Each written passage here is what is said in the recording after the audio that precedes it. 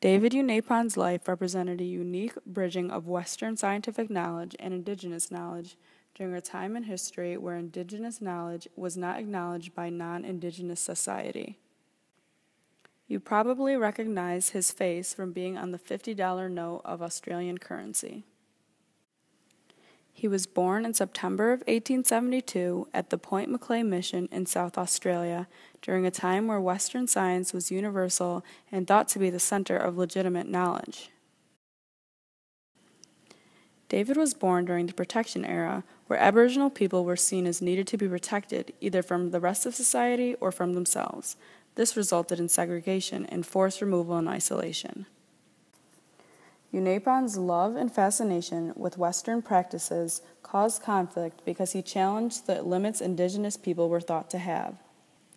After all, Darwin's recent theory of evolution had aimed to explain diversity and how speciation came about. He drew the conclusion that the varieties of men seem to act on each other in the same way as different species of animals, the stronger always extirpating the weaker.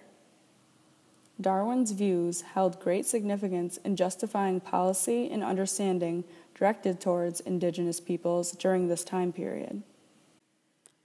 Unaipon defied the stereotypes imposed on Aboriginal peoples as he was multilingual, speaking at least Latin, Greek, and English.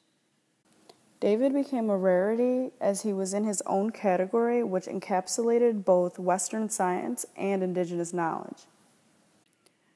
Unaipon valued Western science and technology as he saw mastering these skills might transform views of him and all Indigenous Australians.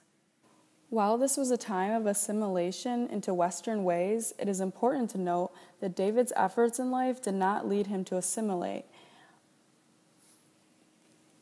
Although he learned Western science from books that originated in Europe, he still incorporated Indigenous knowledge into his inventions. In 1909, he created his most well-known invention of applying straight-line motion for sheep shears. Technology at the time only allowed for half-circular motion, like the motions used in a pair of scissors.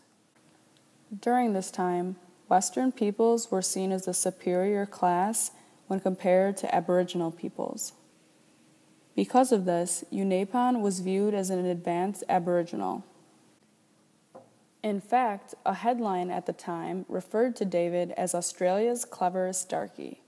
Unfortunately, even though this news report told of his scientific accomplishments, these words were hidden between the descriptions of his indigeneity as emphasized in the racist title.